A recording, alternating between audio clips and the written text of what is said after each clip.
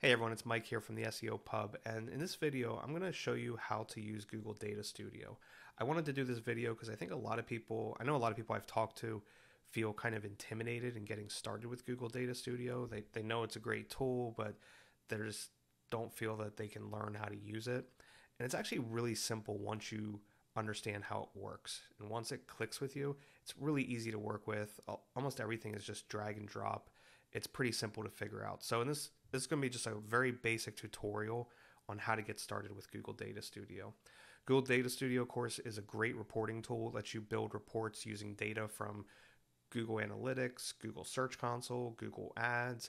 You can also use non-Google properties, like you can build reports using information from your Facebook ads, Twitter ads. SEMrush has a connector to Google Data Studio. Pretty much anything that you market on probably has a connector to Google Data Studio. And even something doesn't have a connector to Google Data Studio, if you can export the data into Google Sheets, you can use Google Sheets as a data source for Google Data Studio. Google Data Studio offers really simple reporting.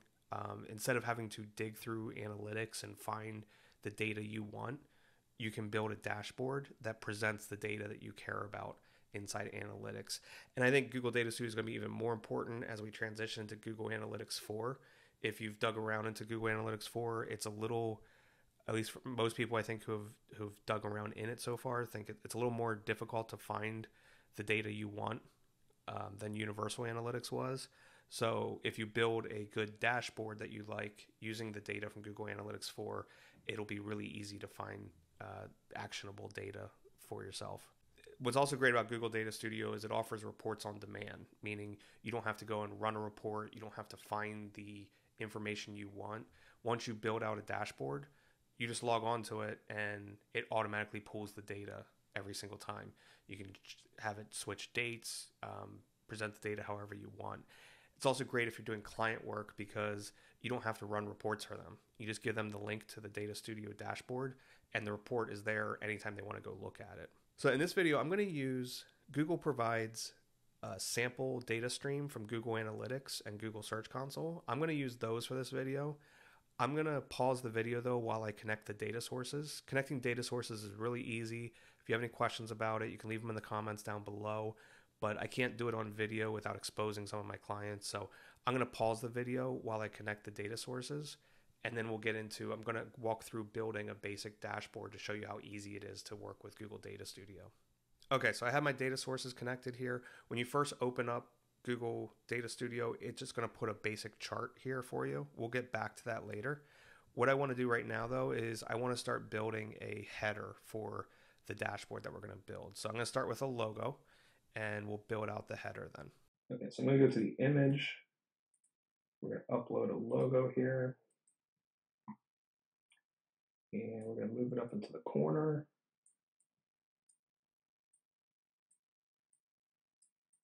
Okay, that looks pretty good.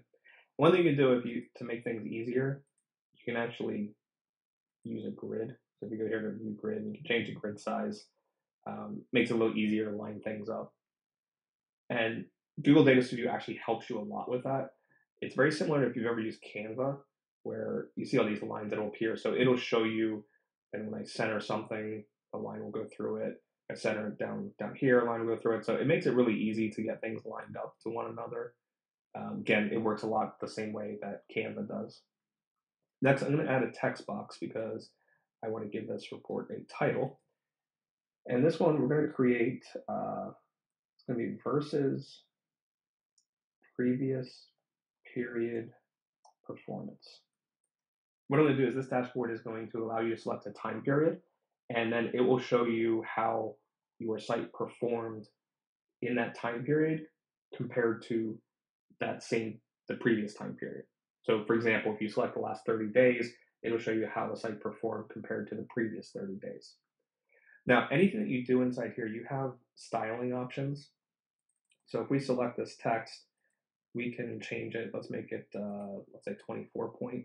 And you can change the font, do whatever you want. I'm not gonna spend a whole lot of time on the styling stuff because I think that's pretty intuitive and pretty easy for most people to figure out. I'm going to change the size of this box a little bit though. Okay, and then we want to try to line it up center it with that, and we'll put it not quite in the center of the screen. We'll put it right there. Next thing I want to do is I want to add what's called a control. And there's all kinds of different controls, but the one that I'm going to use is going to be the one I probably most commonly use is this date range control. The date range control, insert that right here, allows you to select a, just like it sounds, a date range to show data for. So I wanted to show the last 30 days. And what I wanted to do, you have the option here to set it. I wanted to, as soon as you pull up the report, it's always going to have the last 30 days. I'm going to set that, and you can change the style of it. We'll come back to that in a second. Next thing I want to do is I want to add a shape. And I'm going to add a rectangle. And we're going to put it right up here, top of everything. And we're going to change the color of it. Make it blue. Now, obviously, it's covering everything. If you right-click on it, there is an option here to change the order. I want to send this to the back, so I send it to the back. Now, that blue doesn't look very good with my logo, so what I'm going to do, let's see. What if we go with, that is terrible. How about we just do black? All right, now obviously with black, the other things I created, now you can't see them. So we're gonna select that and we're gonna change this to white. And we're gonna select this box and we're gonna go to the style option. I want to change the font, so I'm gonna make it white. I want the header to be blue. I want the background blue. Now when you select it, almost there. There we go. I actually want this part white. There we go. So now that's all styled, looks nice. Okay, next thing we're gonna do, we're gonna come to this chart in a second, but I want to add, there's different types of ways you can present your data. You can do it in a table like this, which we'll get into some of those. One other thing I usually do at the beginning of a dashboard I create though, is I use a couple scorecards. This is a scorecard. Any type of data you're going to present, you need to connect it to a data source. Now, by default, the scorecard, it automatically connected to Google Analytics here. If you wanted to do something with Google Search Console, Google Ads, whatever other data sources you have, you would just change the data source. And just like inside Analytics, this works based on metrics. So you have all these different metrics you can use. So this is new users. What I want to do though first, before I do new users, I actually want to show actual users or total users. And I'm going to style this. I want the label centered. I want the metric value centered. I want the comparison centered. And I'm going to change the labels to white. And we're going to use the same blue for the fill color. There we go. Now this doesn't have a comparison yet. What we're going to do is we're going to go back to the data here, and we want to look down here. You'll see this comparison data range. Right now it's set to none. I want to do previous period. Now what that does is it shows the last 30 days, how many users did we have compared to the previous 30 days. It's a little hard to read there, so I go back into the style sheet here, and these are the metrics that will show. I'm going to see if I can maybe lighten that up. There we go. So now you can see, so there's 4.3% more users during this time period than the previous, comparing to the previous period. Now, one thing, instead of adding new scorecards and going through all that again, you can just copy and paste. And we'll just line these up here. I'm going to do a couple of these. And you can see those blue lines that show up. So it shows that I'm spacing these equally apart at the bottom there. This is nice. So this one, I am going to do new users. So we did total users first, then let's do new users. There we go. And any metric that you can think of inside of Google Analytics is here. So if we wanted to do page views, we can do that. Right here, you'll find page views. We could also do, I usually like to do convert whatever the primary conversion is that we're concerned with, and that will show up under your goals. If it's an e-commerce site, you can also look at things, and you have AdWords and things running. You can also look at things like cost per conversion. But instead of conversion, I'm going to look at goals.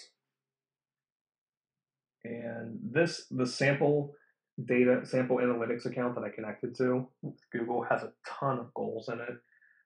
I don't know what half of them are. Obviously, if it was your own account, you would know what each of the goals are. But I'm just going to pick one.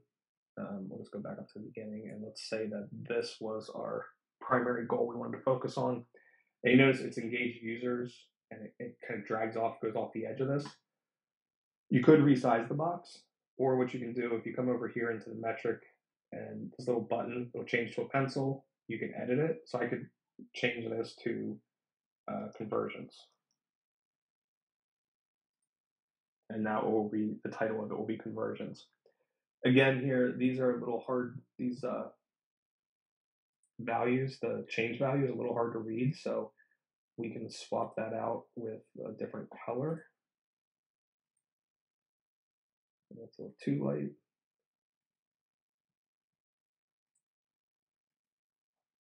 There we go. We'll go darker, and that's a little easier to read.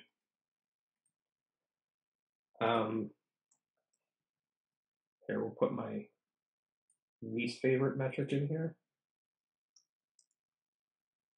Bounce rate. And we could do,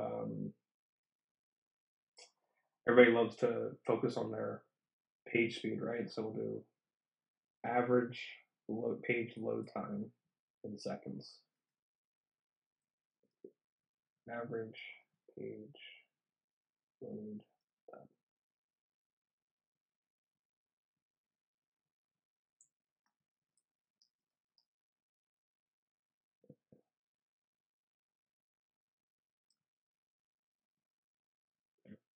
That fits. Okay, so we have these little scorecards. So scorecards I like to use for things that are metrics that you look at site-wide at a glance and just kind of give you a quick overview of how the site's doing. Nothing too crazy in there. Next thing we're going to do is we're going to create a chart. Oh, and also I would probably label these. So we'll put some text up here. We'll call this at a glance, because this is what I would look at just at a glance to see how the site's doing.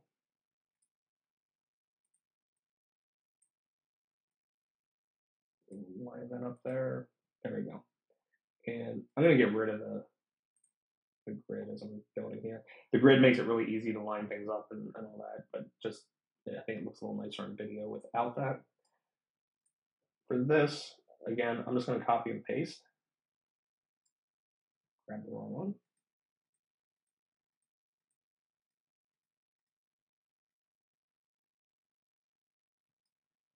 And we're going to do channel performance for this chart. So this chart, again, if you look at the data over here, it's connected to Google Analytics. And just like the reports that you look at inside of Analytics, I'm going to drag this across here. Everything inside here is drag and drop. Like it's really simple to manipulate. Even the size of these columns you can change just by dragging these lines around. But everything that's inside Analytics, as far as it works the same way in Data Studio, where everything is run by dimensions and then metrics of those dimensions. So what I mean by that is, let's change this dimension to default channel grouping. And you're probably familiar with seeing this. You get the direct, paid search, display, affiliates. Normally you would see like organic search in there. It's not showing up in the sample data, but normally that would be in there. And now we select metrics. So we see the channel grouping, and then we can look at different metrics with those. So we have new users. We'll also do users, and just scroll down, add the users. Now I want the total users to show first. So I just drag and drop that. Let's say we want the conversions again. We want to see where conversions are coming from. So I would look for that same goal, and I think it was this one that I selected. And I'll change that to conversions.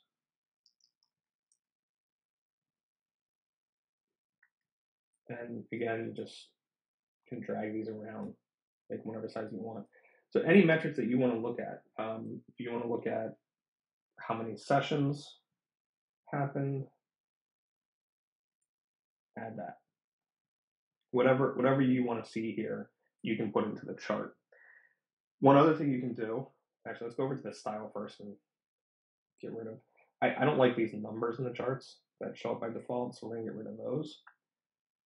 Let's change the table colors to match everything else.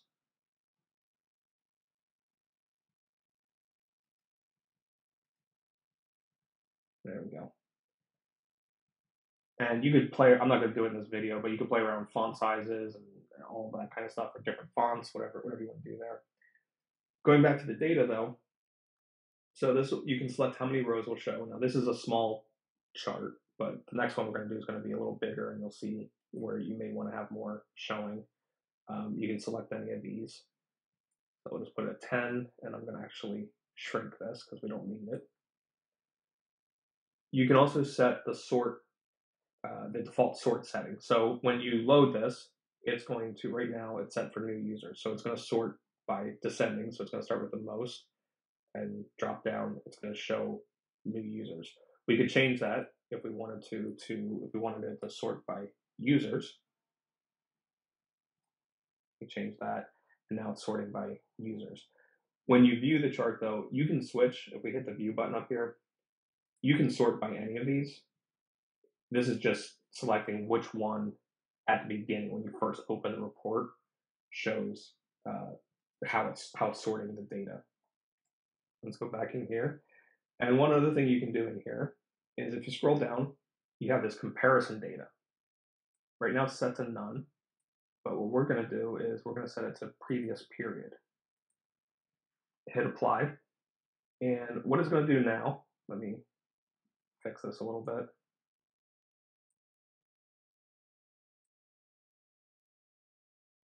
So I'd play around and I would line those up a lot better than what they're showing there. But what it's doing now is we have the last 30 days selected. If we would change this to the last, let's say the last 7 days, it's going to pull all the data for the last 7 days, and then it's doing comparison to how the site did the previous 7 days, and it shows the change there. One thing that Data Studio does not let you do, it doesn't have anything to relabel these at the top, so it just does the delta symbol for the percent change. You can change it to raw numbers instead of percentages, but it doesn't let you change the label on there, unfortunately. So you're kind of stuck with that. We can also make this look a little better, where I want the dimension I'm fine with, but the metrics, I want all of these centered. So each metric that we've added has its own styling. There we go. And so you can set, so you can change it to the absolute number, like I said here, instead of the percentage if you want, whichever you prefer. And there, so we have it styled and looks pretty decent. Now let's say that you did this as a table, the drop down up here, and you didn't want it as a table. You could change it to one of these other options. Like let's say I wanted a table with heat map instead. I can select that, and inside the styling option now I can recolor this. But what it does is it creates a heat map where the highest number is the darkest color, and it drifts all down from there for each of these. You could change it to any of these other. Some of these won't necessarily work, the best. Like a pie chart's not going to work great with this data. But we'll go back to just make a chart. So that's really simple how you can create a chart inside of Data Studio for reporting. And again, you have, if you look at the dimensions here or the metrics, you can just scroll down. Everything that you'll find inside analytics is there. So you have a ton of options in here. And same thing with the metrics. So whatever you want to see, cost per conversion, anything that you're tracking in there, inside analytics, specific events, you can pull all of those up there. We're going to do the same thing, but we're going to take a look at some search console data.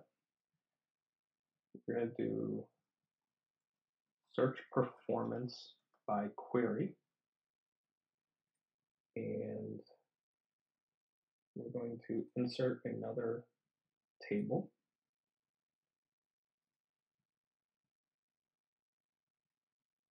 Now you see at the bottom, I am running out of page space. I'm at the bottom of the page. Up, you're not limited to this page size. You can make the pages basically as big as you want. So if you go to current page settings, go to style. So we have 900 pixels height right now. Let's just make that 2400. Now we have a ton of room to work with. Just be careful. The bigger you make your pages and the more data you put into them, it'll sometimes slow down your browser a little bit when you're looking at the final reports. So just don't go too crazy with that, but you can certainly play around with the page size. Okay, so what we want to do here, now by default, it connected to Google Analytics. We actually want Google Search Console. And we want to look at query data. The metrics, we're going to look at clicks. And we're also going to look at impressions.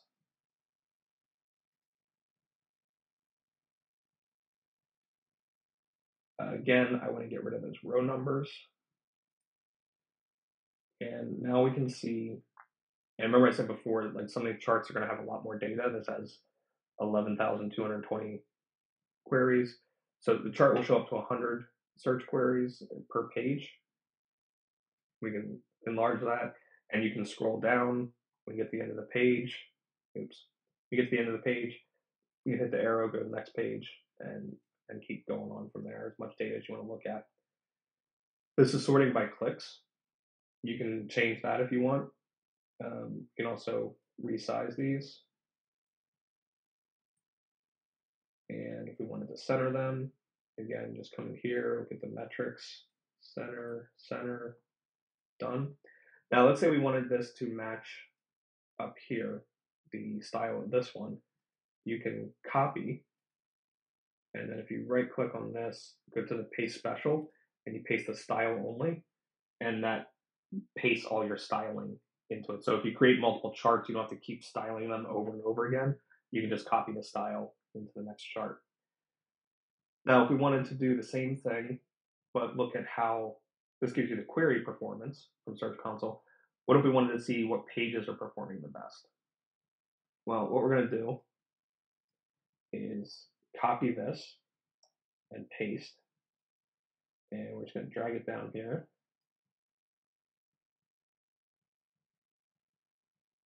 And we'll toss it right there. And this we're going to change now the data source from Search Console site to the Search Console URL data. And now what we want to see is landing page, URL clicks, and then impression shows up. Now what this is going to show us is the data by page. So you can see which of your pages are performing best or worse in search results. And you can do the same thing that we did in the analytics chart above. We can change this to include the change data with the previous period, hit apply, and now it's looking at, okay, this page got this many clicks the last 7 days. The previous 7 days, though, it had gotten 12.3% more, so it dropped on there. And you can take a look at that. We could add that also to this chart up here if we wanted to. One other feature that you can use on these tables, I'm going to shrink this just so I have more room. Let's copy this. So let's say that you have let's say that you want to track some brand searches, or you have specific keywords that are really important to your campaign that you want them separate. Well, we're going to go back into the site data and set up query again, the clicks and impressions. And what we're going to do is, instead of looking at everything here, if you scroll down in the data tab, you can add a filter. So let's say this YouTube store was the name of our brand. we're going to set up a filter to include query equal to YouTube store. Now, let's say you have more than one of these terms that you want to track. You hit the or button. We're going to do another query equal to Google. And you could go on and on. If you have a list of like 10 queries that are really important to your campaign, you can create a table just for them. Or if you have certain brand terms, I do this a lot for brand terms that we want to track how the brand is doing in search results, we'll do this. And then it brings up just those queries that you're filtering for. So Google Data Studio is not just about tables. If you go to the insert option, there are pie charts, bubble maps, geocharts, we did the scorecards, all kinds of tables and combo charts, column charts, time series charts, anything, all kinds of different reporting options that you have here.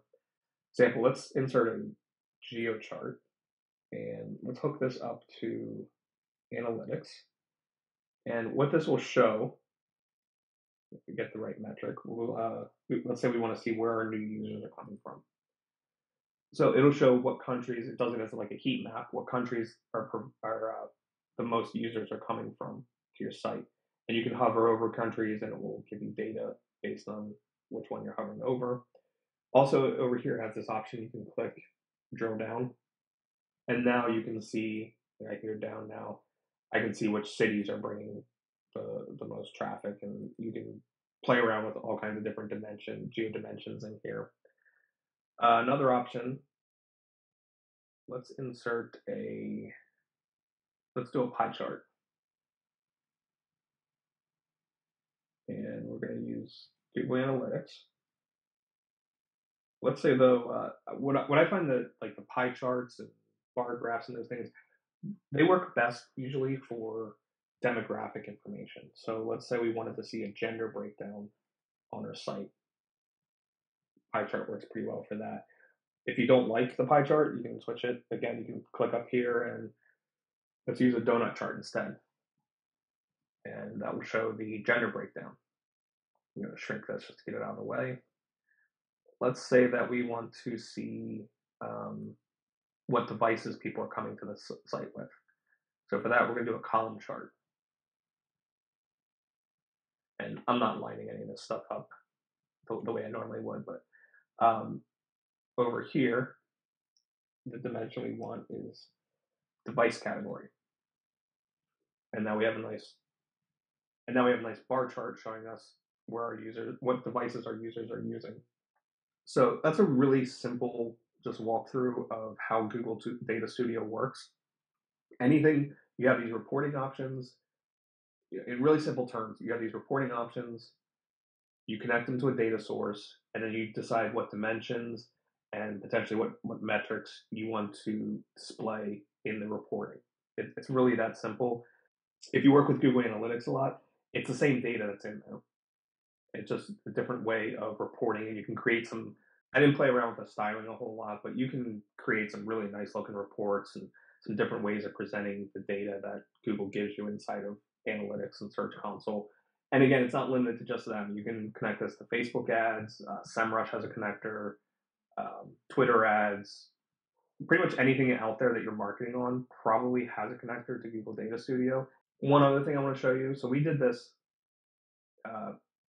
these comparisons versus the previous time period.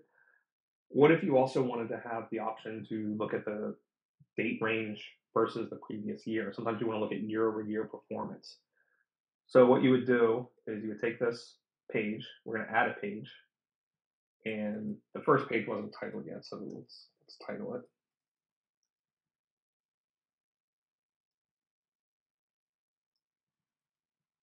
And what I'm going to do is I'm just going to duplicate it. And this extra page I created, I can just get rid of that. And we're going to make this year over year.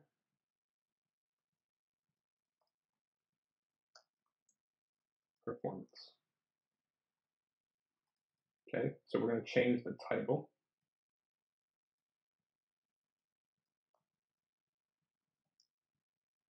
And the nice thing about this is we don't have to recreate everything. All we need to do is you can drag and select all these scorecards, go to the data tab, and it's set to previous period for comparison range. We're going to click on that and select previous year instead. Hit apply. It updates everything, and now it's doing a comparison year over year.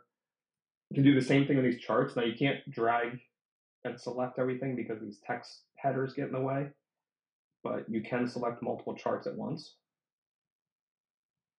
So if I wanted to select those charts, and again, comparison date range, change it to previous year, hit apply.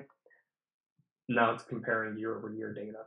And if you go to the view, so you have these two pages that are basically the same, except the one is comparing versus the previous time period, and the other is comparing year over year. Now this selector here won't carry over. So if we select the last 30 days, let's say we change this to the last 7 days. Hit apply. If we go to the second page, it's still set on the last 30. So you'd have to select the date range again if you wanted to do the same comparison on there. So that's a really simple getting started tutorial with Google Data Studio. The one thing I recommend if you do want to start using Google Data Studio is just get in there and play around with it. Just break stuff, mess around with things, play with the different charts, play with the different data sources, play with the different metrics and dimensions. Just mess around with it. It's the easiest way to learn it. One other thing to let you know is if you see a Data Studio dashboard that you like, or let's say there's just a part of it that you like, you can actually copy that over into your dashboard as long as it's shared publicly. So let's say that I wanted to copy this. You just select it, copy, and then if I go over into mine and get rid of this stuff, and hit paste, it pastes everything in there. Now, in that case, you would have to change your data connectors. So you'd have to make sure that you're connecting to your analytics account or Search Console or whatever it's connecting to. You just have to change that, and everything should just work from there. So if you find something that you like, you don't have to necessarily build it from scratch. You can copy it over into your dashboard, and then you can style it the way you want. You can change the colors, change the fonts, do whatever you want with it from there. So again, Data Studio, it's really not that complicated. It's all about just selecting your presentation method, I guess is what I'll call it, the chart, tables, whatever you want, connecting to a data source, and then pulling the dimensions and metrics that you want to display there. So really that's all there is to working with Google Data Studio. If you have any questions, this was a really basic tutorial. There are more complex things you can do with it, but I wanted to keep this really simple. I think anybody can get in there and build dashboards like this. It's not that hard. Once you get started, it starts to become a little more natural, and you play around with it more and more. You get more and more comfortable with it. If you do have any questions, be sure to leave them down in the comments. Be happy to help you. If you haven't done so yet, make sure you go to the SEOpub.com, sign up for the email list there so that you get tips and ideas and strategies like this emailed to you every single Thursday. And that's it for this video. I'll see everyone in the next one.